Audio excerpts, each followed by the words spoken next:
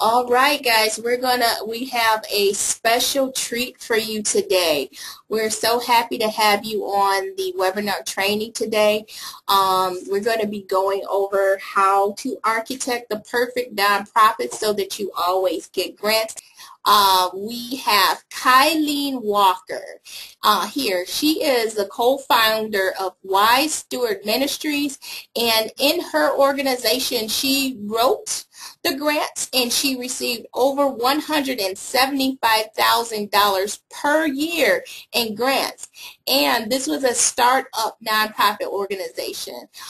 She has since then helped many nonprofits start, and she's been assisting with grant writing and grant assistance and helping clients get their 501c3s put through without any delay with the IRS. So without further ado, I'm going to introduce Kylene Walker. Kylene, I just want to talk about Wise Steward Ministries for a moment, and I want you to let us know what Wise Steward Ministries was, and can you tell me your passion? Why did you open Wise Steward Ministries? Thanks, Tina, and welcome to everybody on the webinar today. In answer to your question, I'll start by telling you what my passion is. My passion is people, and my passion is serving people, especially young people.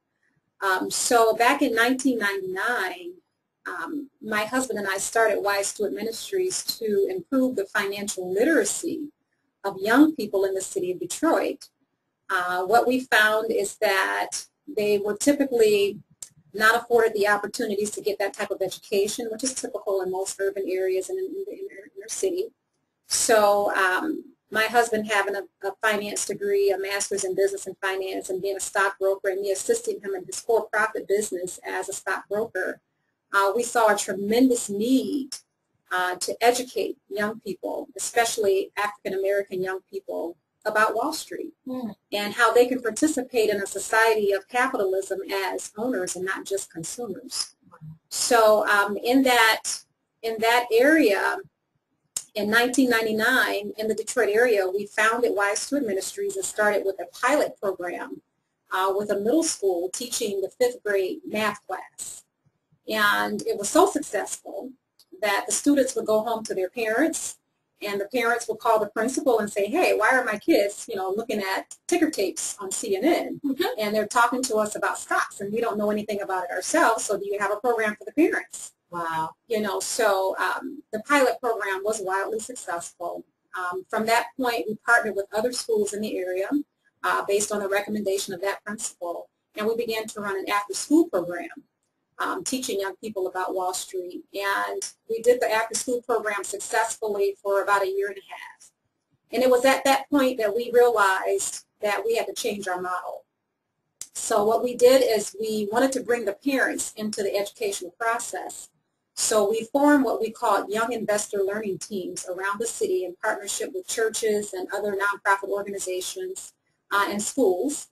And we would offer the program, which was like a 6-week training program, at night, after work hours and on weekends and even some Sunday evenings, depending on the region. And this way, we were able to bring the parent into the classroom, sit them in the back of the classroom, teach the children at the 5th grade level a very complex subject. So now the parent and the child are learning together. Wow. So we evaluated our programs, we measured our outcomes, and we determined that it was more effective to partner the parent and the child together in this educational process. So the outcomes from that, from changing the model and taking the program in that direction, the outcomes was that we had parents who now became first-time investors. Some of them had never participated in their 401k and had been at different companies for 20 and 30 years. Wow. And now they understood the necessity of investing in their own future, in the future of their children. We partnered with a company out of New York to offer dividend reinvestment plans so that children can buy stock without paying commission fees. So they were buying their first stock. And that outcome was so powerful, the funding began to roll in. Wow. Wow. you know, a lot of times people don't realize, you have a passion and there's money out there to fund your passion, and you can really help people. And you just did, you answered my next question, which was what services did you provide for the community?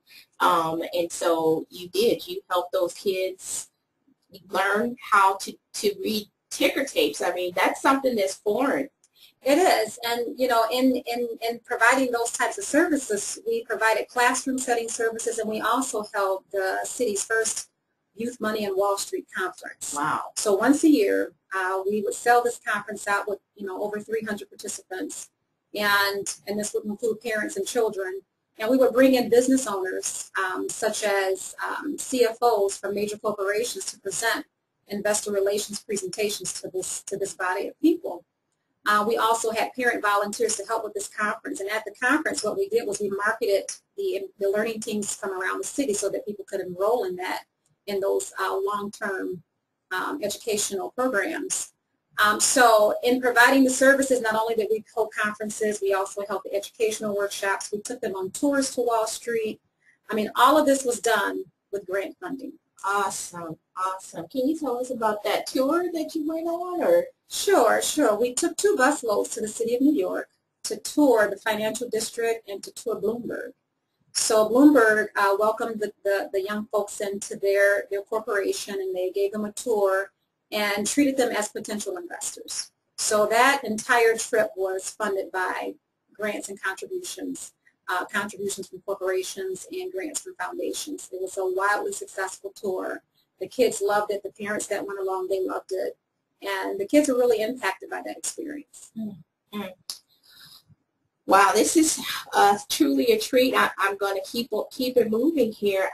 Can you tell us why nonprofits exist? Because a lot of times people don't understand that, nonprofits get money and they're funded, and we have to pay our people and everything like that. And so we just want to know why nonprofits exist, and why do people donate money? Why do people give money? Why are there grants available? Well, it's interesting because I came across a grant announcement this week from the federal government. The announcement came out on February 24th, and it's for the Social Innovation Fund. They are awarding $10 million to some intermediary organizations, and an intermediary organization would be a foundation, for instance. They are awarding monies to intermediary organizations to fund youth development, economic opportunity, and healthy futures. So what they have found is the community, if you're in a community, that individual in the community is best able to meet the needs of their own community. And so historically, nonprofits have existed because the government understands that they need community-based organizations to meet the needs of the community. The government cannot do it all. So to incentivize this structure or this entity, they make the entity tax exempt so that individuals that donate or give contributions to the tax exempt organization can get the tax write-off. So it's a win-win. So now you have the community that's able to benefit from the nonprofit organization, and I'm speaking of the 501c3 structure. There are several different types of nonprofits. Today we're talking about the 501c3. So the 501c3 is able to do its work in the community, and the individual that's contributing is able to get the tax write-off. So I'm going to read to you one of the core themes or principles of the Social Innovation Fund grant that's coming out. It says, many of the most compelling solutions to persistent social problems in low-income communities are being developed in those communities and not in federal offices in Washington, D.C. Wow. And that's a very powerful statement. They have come to understand that to really solve some of the social ills and problems that exist today, they need individuals who are on the ground at the grassroots level who understand their community and that can develop programs around that problem to meet that need. Wow, and this is a new grant opportunity that just came out, and many of the people that are on the line today are, of course, in the community and want to help people in their community and don't know how to start and where to get some money to help the people in their community. And so that's great. And what we did too before this course, some of the people that signed up early, we sent them out some grant leads, and so they understand that there's money out there for nonprofits. It's just we need to get out there and help people. Can you tell us, and I think you hit on this, why a for-profit organization that's running as a for-profit may want us to start a nonprofit? I found that many for-profit organizations or corporations, in the course of business, they find that there are many needs in the communities in which they operate. And what they'll do to help meet that need is they'll spin off a nonprofit organization and engage their employee population, maybe in volunteerism, something to help them to meet the needs in the communities in which they exist. There is a benefit because their for-profit entity could take some of its income to help fund the programs and services of the nonprofit entity, and they get the tax write-off as a corporation. So there's a win-win that takes place there as well, where they're able to meet a community need and get the tax write-off at the same time. A lot of large corporations like hedge funds and private equity companies and large corporations, they will sometimes spin off a nonprofit organization because they don't want to just make profit. They don't want to just be in the community to make a large sum of money. They really do want to help their community. And because what they're looking at is their future employee base or future leaders in their organization. So there is a benefit. Okay.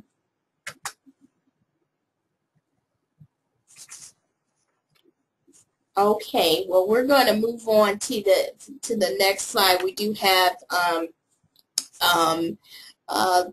some more questions here. We want to know about architecting the nonprofit.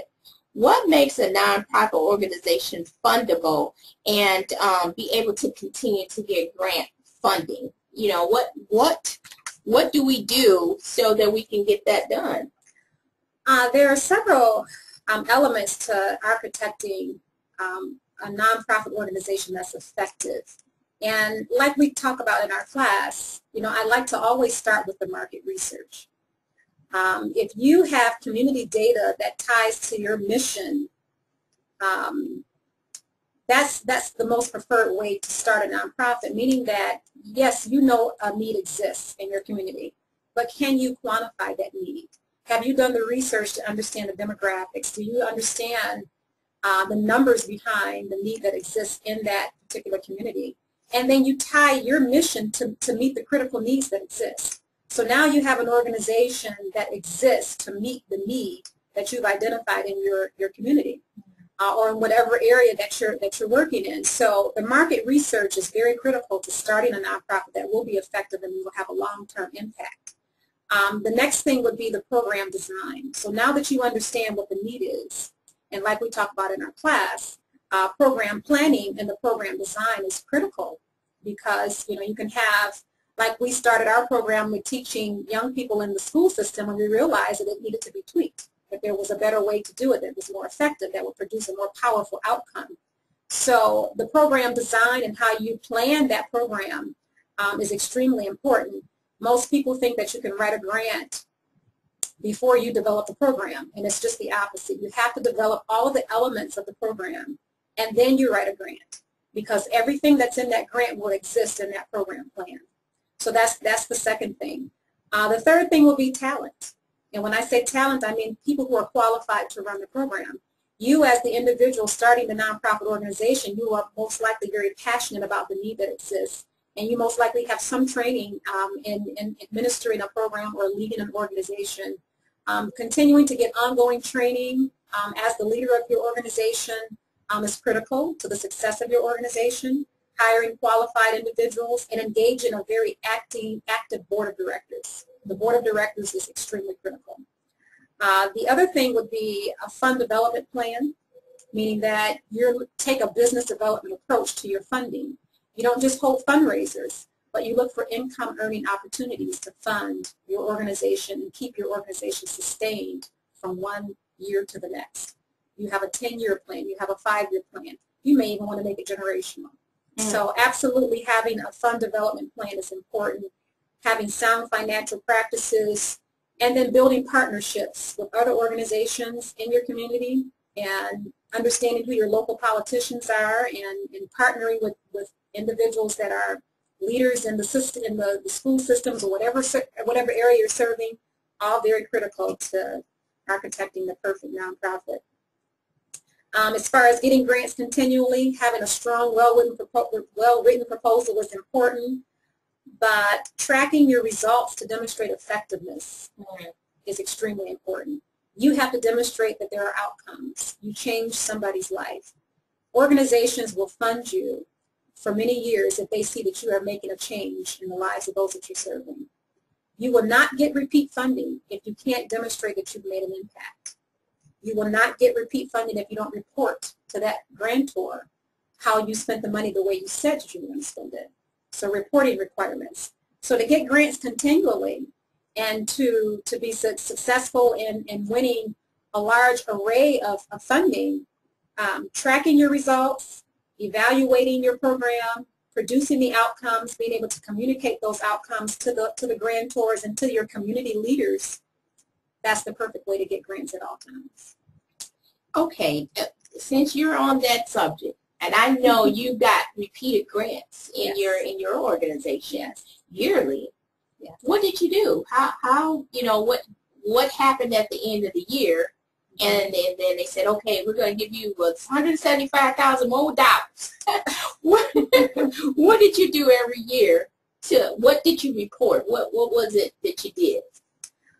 First, the first year of our pilot, we did get monies. We got close to $10,000 in the first summer to run our pilot program. Wow. And the way we got that 10 grand from 2 different organizations was simply filling out their grant application to dot all the I's and cross all the T's. We gave them exactly what they wanted. We answered every question the way that it should be answered. And then we reached out to the funders. Those grants were awarded for the $10,000 for that summer to run the pilot. And what we found is that when you develop a relationship with a funder, they tell you about other funding that's available in the community because they want to see you succeed. So they may have a cap on how much they're willing to fund as a mini grant, but they will put you in contact with other funders that have funding available because they really are mission-oriented foundations and people that really want to see their communities rise. So from that point, we were able to go into 3 other organizations to get grant funding.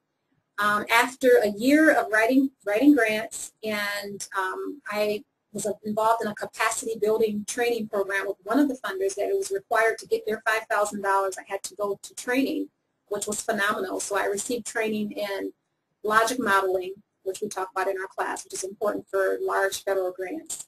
I received training in evaluation and how to track outcomes. I received training in board development and program planning. From that point, I attended the Grantsmanship Center training, which is a boot camp for a week-long training to learn how to write federal proposals. So once I left that training and together with all the other training that I got, I was a pretty strong grant writer.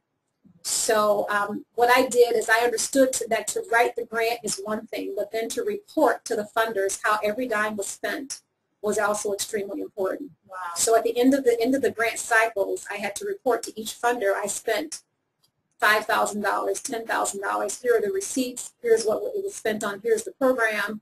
Here are some pictures of the students. We went above and beyond to make sure reporting was very well done.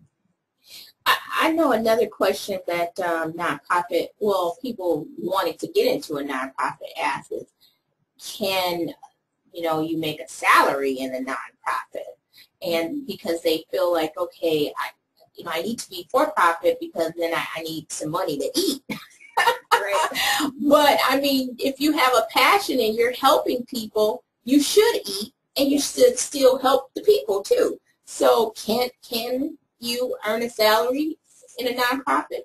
Absolutely. A nonprofit is just another type of business. You have to run a nonprofit just like any other business. And with any business that you have individuals who have to be paid a salary and fringe benefits. Or you may have independent contractors. So absolutely you can be paid a salary. The challenge is, where is the salary going to come from?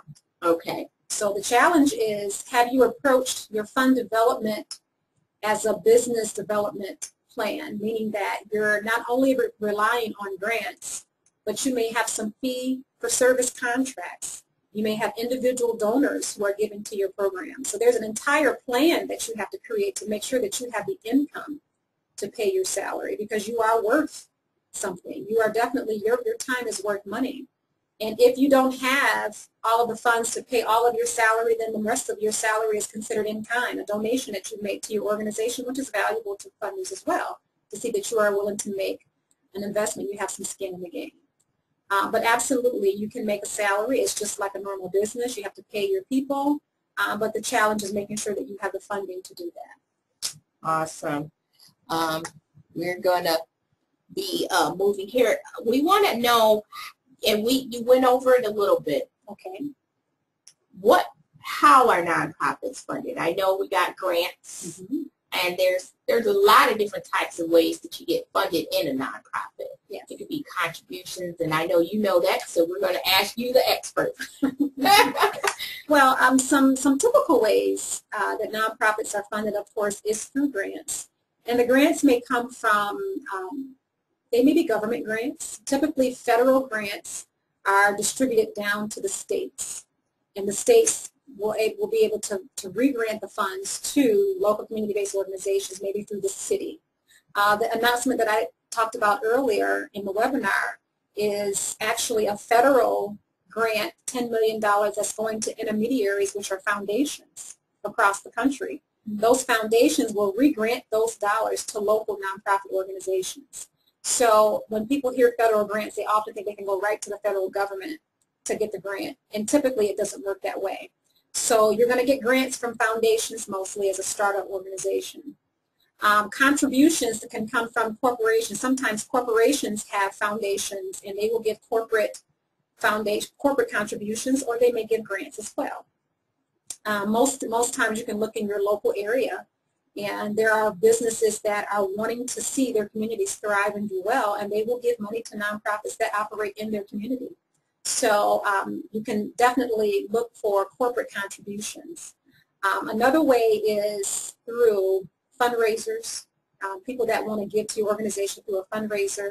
Also individual donations. It's very important for nonprofits to have an individual donor program where they're soliciting funds from people on an annual basis, a quarterly basis, or even monthly, giving them the option to give to your organization at that cycle. That's also very important. So there are multiple ways to get grants. Sometimes you can go straight to the state. The state may issue a grant. In our organization, we had a grant through the state of Michigan. It was called the PASS grant. We also had a $75,000 grant through a neighborhood opportunity fund that was issued through the city of Detroit. That was HUD money that was given down from the government all the way down to the city for the neighborhoods. And it was for rehab of housing as well as programming to help those communities start to thrive. So yes, I was able to participate in funding from many different levels, from federal, state, to local, even to corporate. Sponsorship. Okay. Yeah. You are such a wealth of knowledge. I want to talk about some different ideas that some of our clients have had. We had a young man that has a landscaping company, and he wanted to know if he could help people that were veterans, amputees, do their landscaping in the summer, because you know, you got to cut the grass, and you might not be able to do it, or you might be elderly and you're on a fixed income, or in the wintertime you can't get your snow removed because you're elderly. Like I was just watching a news cast where there was a 93-year-old man snowed in, and the city sent him a $1,500 ticket, but he couldn't go out there and do the snow because he might die, you know. So we you know, and he wanted to know, is that something that he could open as a nonprofit? Absolutely. He's identified a very unique need that probably not many people are helping to fulfill right now. So he's in a unique position to have identified a very critical need. So absolutely, he could open up a nonprofit. I would encourage him to expand his borders a bit, meaning that if he's going to open up and start a nonprofit to meet this need, what he'll probably want to do is offer his services at a reduced rate. So the nonprofit would do the landscaping, but he would charge maybe something that's below market value or nothing at all, depending on the kind of funding that he can get. But he may even want to consider hiring some young adults into an apprenticeship program to teach them how to do the landscaping. I mean, I can see many possibilities for his organization to receive grant funding to meet the needs, and not only meet the needs of those individuals or for that population, but also cultivate and develop someone to come along, the next generation, to help that population. Awesome. Well, I know we have a bunch of people on the line here, and we know that we have some people that want to ask some questions. So we're going to actually see what time it is. Okay. Wow. We're actually going to pull up and let ourselves go into question, and we want you guys to raise your hand if you have a question, and then we're going to take you off of mute so that you can ask your question to Kylene here. So tonight is about you guys and helping you guys get organized and getting into a place where you can open up your nonprofit, and we would like to know if you had some questions. And also you can type your questions in as well.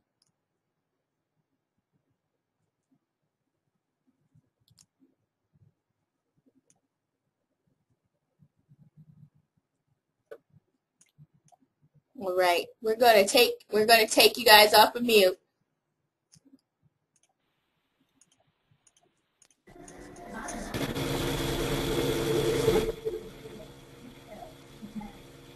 Barbara, are you there?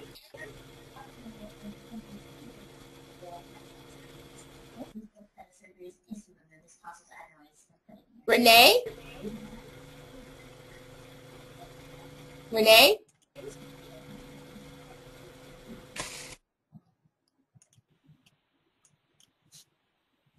Okay, Daniel. Daniel? Can you hold on, Daniel, 1 second. We're going to take you off of mute. All right, Daniel, you're able to talk. However, we can't hear you. So if your computer doesn't have a microphone, you need to dial into the conference line number, and we'll be able to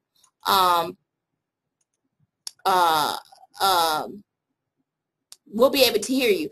It says that you're on mute yourself. So if you can unmute your phone, it says you're self-muted. So go ahead, Daniel.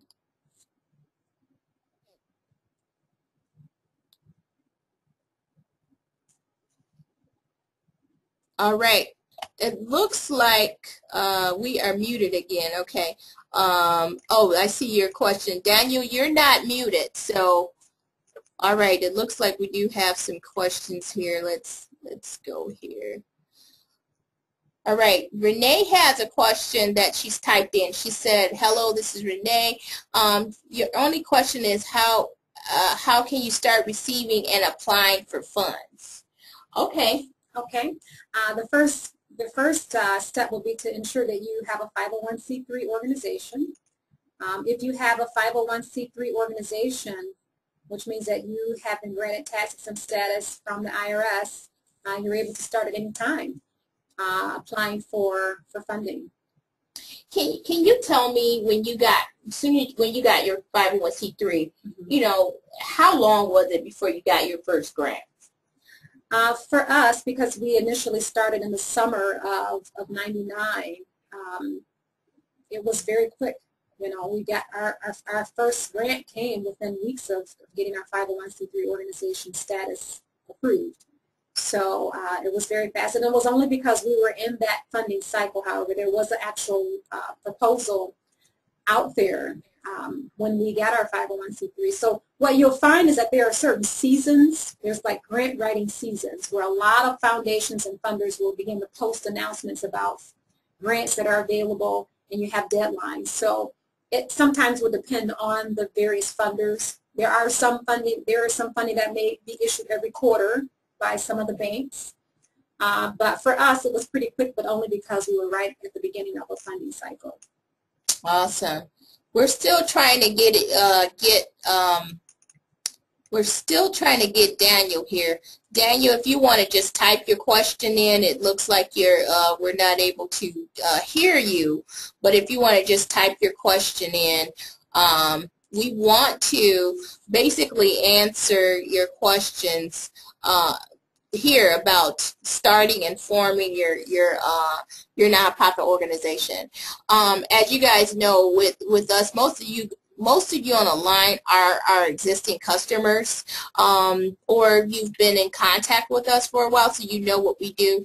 But what we are getting ready to do is Kylene has graciously partnered with us to do the grant writing course here at QT Business Solutions, and she basically will help you get your 501c3 going. So if you're in the process of writing your Form 1023, and you know we probably sent you that out, and of course there's a lot of bells and whistles that you have to add with that Form 1023.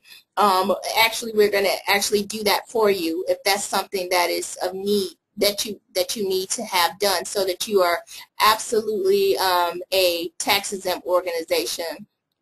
The second thing that we are going to be doing as a part of coming up in April 8th is Kylene's going to be doing a 6-week grant writing and nonprofit educational course. So basically, she's going to be helping you structure your nonprofit, helping you develop the program development, so that you can be in a situation where you are going to be able to get grants. As you heard her say, after she received her 501c3 status, she got a grant right away. So a lot of times people feel like, okay, I'm a nonprofit, okay, I'm tax exempt. Okay, great. Now let's get some money going on. So you have to write those proposals. And a lot of times people are just giving their time and not realizing that people want you to continue doing it. And if you don't have any money to continue doing it, you're not going to continue doing it. So you do have to fund your nonprofit with some grant funds or some sort of funding. So she's going to be helping you put your programs together so that you can get those grant opportunities. And then also we have a database here that we use, and a lot of you that are on the line, we actually sent out some grant leads for your organization. And I see, hi Angela, you are on here. Did you have a question? Okay, oh, you know what, we have some other questions here. Hold on. Let's look at this one. Okay, if you are rewarded a grant, are they automatically given each year if you remain compliant? It depends on the funder. So there are some occasions where if you're big enough, you can receive multi-year funding, which means typically a 3 to 5 year grant. In that case, you're rewarded the grant every year. In other cases, normally you would have to reapply each year. Okay. Okay, I think we also have another one here. If I have a 501c3 license with the state of Michigan and I am an apprenticeship school and approved by the U.S. Department of Labor, needs funds, have 40,000 square foot building and need help raising funds. So your question is what can you do to get some money? I think that's what your question is. So he has a 501c3 already. I guess my question is, he stated that he has a 501c3 license with the state of Michigan. Has he been recognized by the federal government, by the IRS, as a 501c3? Because you can have articles of incorporation with the state of Michigan as a nonprofit, but the next level would be to take that to the IRS to get tax exempt status. So he can answer that question. Okay. Okay, so this question was by Daniel, looks like. Daniel, we want to know if you filed your Form 1023 with the IRS. So if you have your 1023 filed with the IRS, you have a tax exempt status. Of course, the next thing is just get the grant and write it. Funding. Yes. That's it. Just if you don't have it though, don't be worried, because of course we will be, if you're going to be in that course starting April 8th, we'll write that 1023 for you. All right, that let's see, Daniel.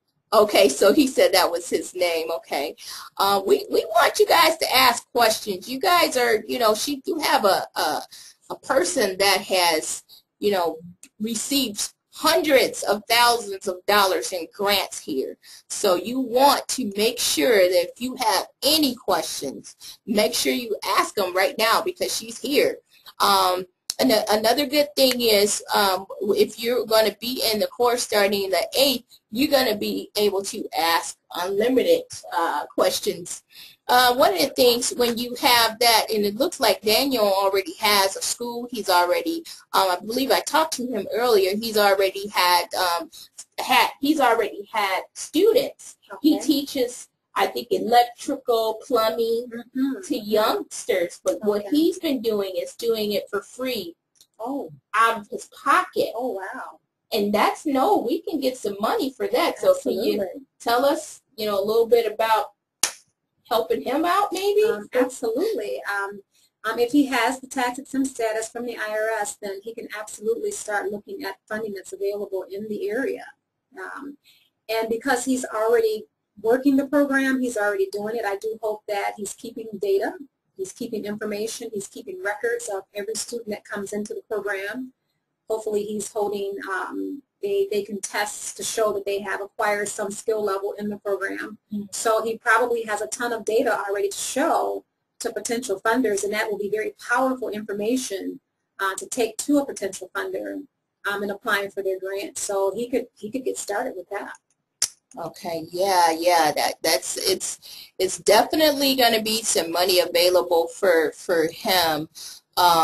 If he has that tax exempt, I mean, it would be almost immediate to go and apply for those grants for him. Okay, so we have another question. Okay, my Form 1023 has been filed. Okay, he needs to check to see what the status is. The person is working on it, sitting on it, and I don't know what to do. Oh, wow. Yes, okay. That's a very common problem right now. The IRS is sitting on a lot of applications, and some people are taking a little over a year to be approved. If you recall, there was a scandal at the IRS last year where the IRS was targeting Tea Party nonprofit applications. They were 501c4 organizations, which are political organizations. They targeted those applications and held on to them, and there's been a lawsuit.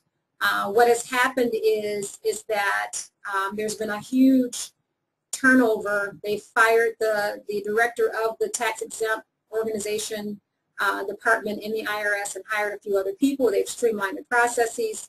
So what has happened is that there is a huge backlog at the IRS, and in that backlog, they're taking any questions that they may have about your application.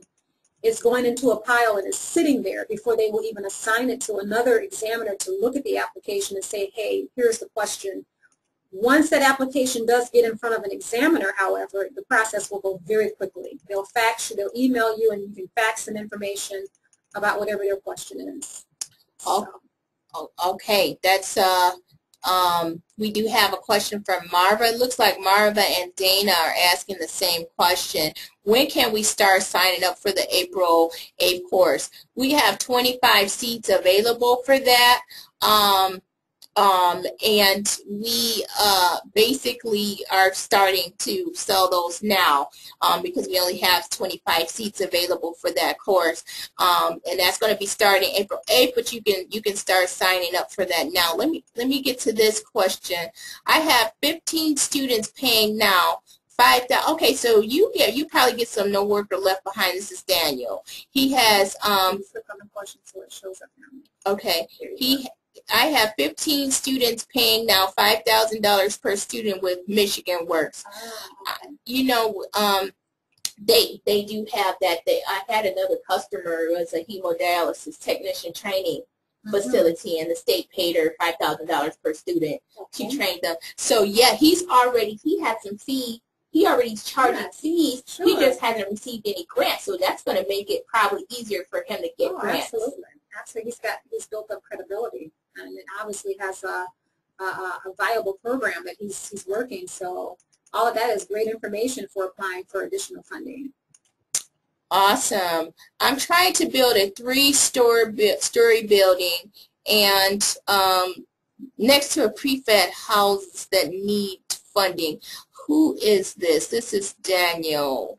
He's trying to build a 3-story building and an annex to prefab houses, and you need to raise funds for that. So the funding that you're looking for is not for the students, it's more for refurbishing houses, if I'm hearing you correctly.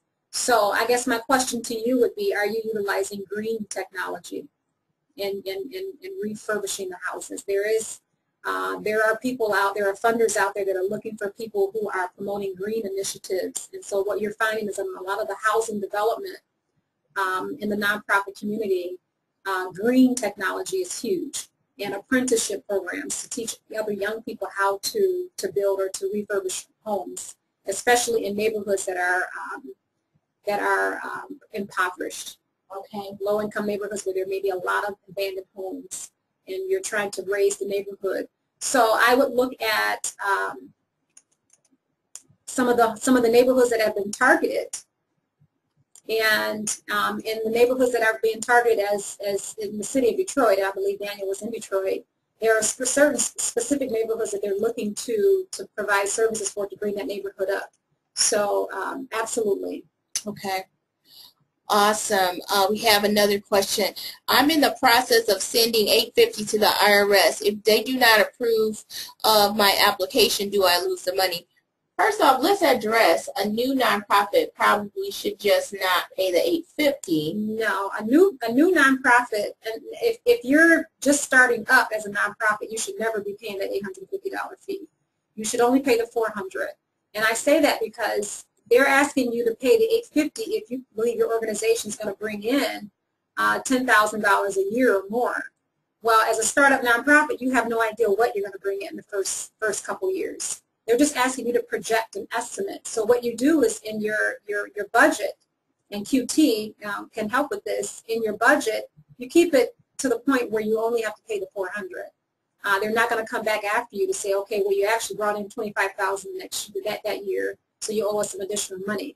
It's not going to be that way. You're just going to propose. You're proposing a budget. That's why they tell you in the application, if you're just starting out, propose 3 years out of a budget.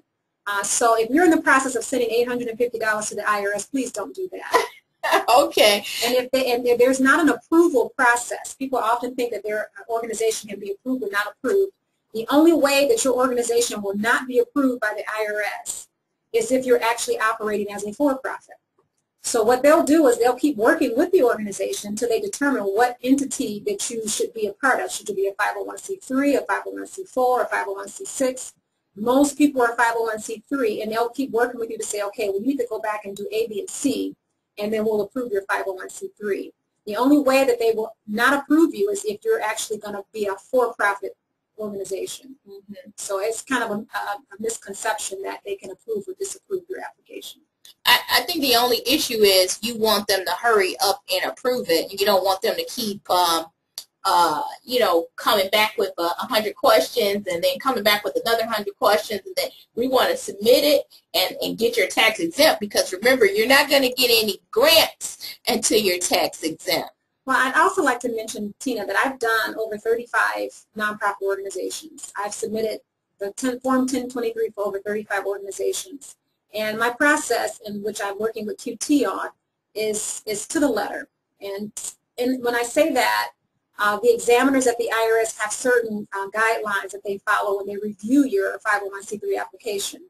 I understand those guidelines. We give them exactly what they're looking for, not too much information, but enough for them to go quickly through your nonprofit. So my applications don't come back with questions. So it makes the approval process a lot faster. If they have one small question about your application, it will get put into the pile that will sit there for almost a year before another examiner comes to look at it to say, okay, we need to reach out to you to get more information. So it's important to do it right the first time. It sure is. We had another client that had their status was revoked because they didn't turn in their 990s in time, and Kylene was able to help them, the IRS, with their reinstatement paper. The IRS came back with a 100 questions, and she answered them right up, and then I got an email on January 15th saying that they were getting ready, reinstated. So I know that you're an expert at filling those 1023s out. Okay, so we have some more questions. Hold one moment. Okay, I have my tax exempt status already to go. What's the next? Is there a class? Is there a class just for grant writing? Well, it's all inclusive. Everything is all inclusive. What we do here is we're gonna, if you already have your 501c3, that's awesome, because we can start working on your program development, and then you can actually be applying for your grants. As a part of the course, we're going to write 3 grants for you, but we're going to be looking at hundreds of grants. I mean, we pulled for one client, it was 50 pages of back-to-back, grant leads. So, and we're going to go through those, comb through those, and pick the top 3, and we're going to write those top 3 for you. So, that's going to be a part of the course. The big thing is developing your program. That's the reason why you want to go to the course. And then also in the course, she's going to be teaching you how to write the grants.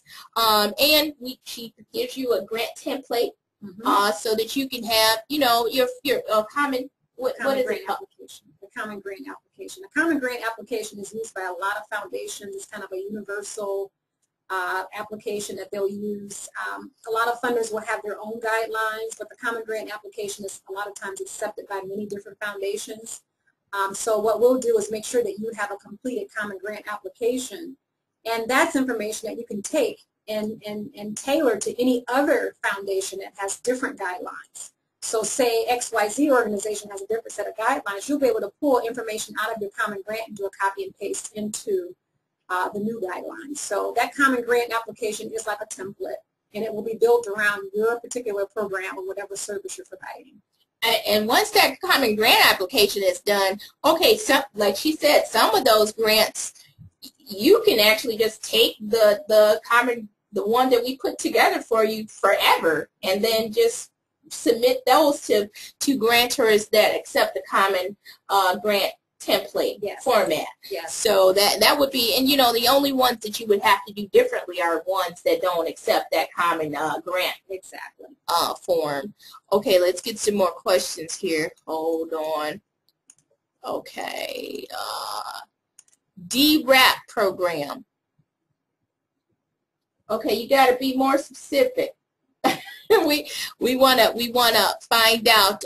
We would have to do some research on that.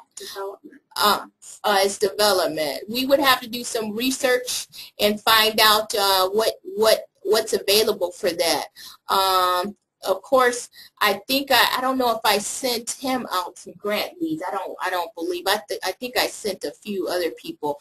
Okay, she said that was her 3-year projection.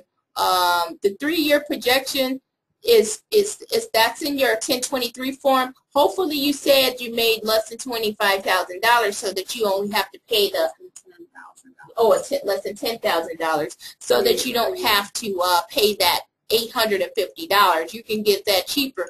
But if you haven't sent it out yet, we can do the program. We can do the 1023 for you. That's not going to be an issue. Okay, Tina, I am really going to have to speak to you, okay? Okay, in reference to your 1023 forms, she's confused and frustrated. Do not feel bad because we're going to do them for you. So throw them in the trash and we'll start them over. We'll start those over. We understand, and believe me, Kylene's done it already. So why restart the whole process, or why try to go through the process and then you don't have to do that. Okay. Wow, somebody had somebody pay $850 already. Oh no.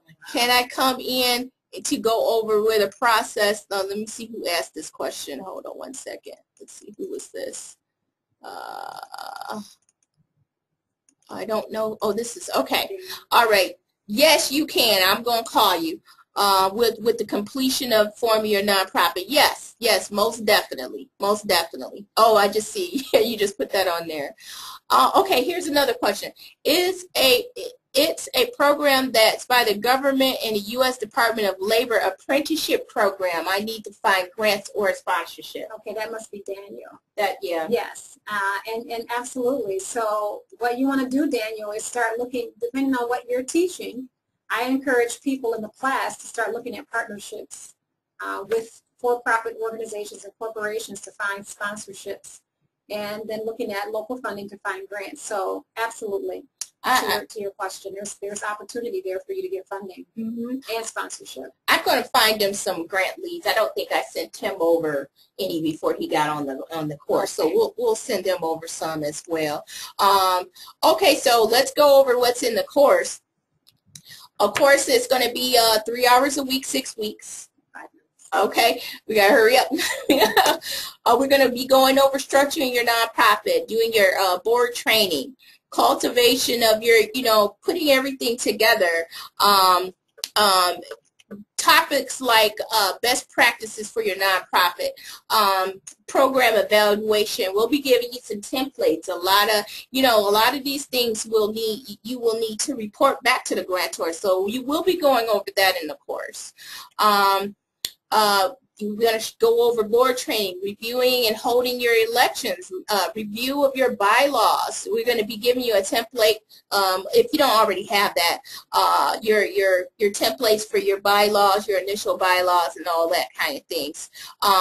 You'll have your initial conflict of interest. If you don't have that already, we'll be going over that. There's actually an attorney that comes in and goes over a lot of the stuff too, and he is excellent. He's a nonprofit specialist, so he'll be coming in and you'll be able to ask him all the legal questions. We're going to be designing and putting together your fund pipeline. Basically, we're just going to be pulling all of the grant leads specifically for your organization in your area. So we'll pull all of the people that receive grants in your area for what you are doing right now, and then we're going to see if we can get some money from who they got some money from. We're going to be designing that. Kylene's going to be working with you and putting together all of the aspects of your program so that you get grants continually. Unlimited fund leads. So we're going to be, if we got 1 million of them, you'll get 1 million of them. You'll have the names, numbers, and email address of the grantors. We're going to take the top 3 though, and we're going to write the top 3 for you. So so you'll have them all. You'll have your grant template that you can go in after you receive the grant course, but we're going to actually go and write the first 3 that we feel that you fit the criteria of. And if you don't have your tax exempt status, we're going to go ahead and fill out your 1023 form, make sure it's correct, and then we're going to make sure that you're not getting any delays when you do that. Turn that in. I'm actually going to go to another site, a granting course or a grant writing company. And I want you to look at what they're charging just for grant writing. So this is just for one. these are the prices. They charge at Allied Grant Writing $29.47, Stillager.com $3,300, GrantWriter.com $7,000, Charity.net $2,500, $29.47. You know, there. And so basically that is what the is basically charging for their services. So what, you know, I want you to know what they're charging for one grant, and that's if you don't even have, that's if you already have your 501c3. What we're going to do is we're going to include everything in the course, everything, including 3 grants written for you and the 501c3 if you don't already have it for $37.50. We're going to be having this open. We have 25 seats left in the course, and you can actually sign up. If you sign up, you could put a little bit down, $500 down to start the course, and then we'll work with your budget. Whatever is in your budget, that's what we're going to work with, as long as you can sign up for the $500. And we're going to redo your 501c3 paperwork if you've not already gotten that done. And if you've already got a 501c3, we're gonna work right away on your grant, on helping you develop your programs, and so that you can get some grants. We're going to be sending out, if you go to this link here, I got it on the screen. You go to qtbizsolutions.leadpages.net, and you can, and it's .net /get grants, and that's the link that you can sign up. You know, then there's only 25 seats in that course that's starting April 8th. If if you're already 501c3, we will work with you right away, though. You don't have to wait for the course. We'll start doing some work on your grant, finding your grant leads and everything before then. But if you can go to that qtbizsolutions.leadpages.net /get grants, sign up. We're going to be able to help all of you guys get where you need to go in your business. I'm going to try, and I know you guys have your questions there. Okay, we got somebody signing up tonight. Yep, okay, and then what I'm going to do, I know Daniel had a lot of questions. I'm still going to send out those grant leads. But remember, guys, the next course after the April 8th is going to $47.50. So, and you know, I mean, $37.50 for 3 grants written, that's unheard of. You're not going to see that ever. So you want to do that. And remember, Kylene has received over 100, she's written grants. She's received over $175,000 in her organization for a startup nonprofit organization. So you have an expert helping you get this done. Well, guys, I want to be mindful of your time. If you guys have any questions, you can always email me. I'm going to be getting off the line, but if you guys have any questions, please, I'm going to stay on for like maybe 2 more minutes. Oh, thank you too. So that you guys, if you have any more questions for Kylene now, we can go ahead and do that.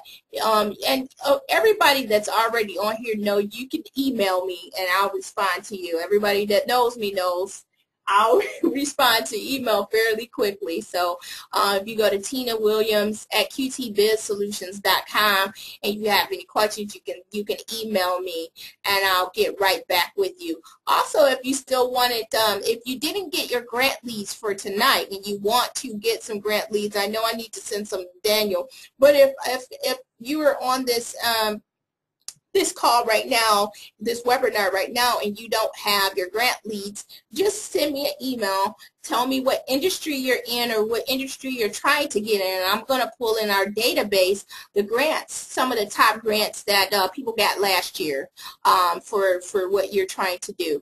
Remember, nonprofits, it's not that you don't get money, it's just that you have to you have to form your organization. It has to be formed correctly, and you have to actually compete for the grants, and that's how you get funded, and that's how you pay all your employees in a nonprofit. Okay, well, it looks like we don't have any more questions. I do appreciate you guys for coming on. I'm trying to make sure I didn't miss anything here. Okay, yes. Thanks, guys. Oh, yep. Call us tomorrow. We're here. We're here for you.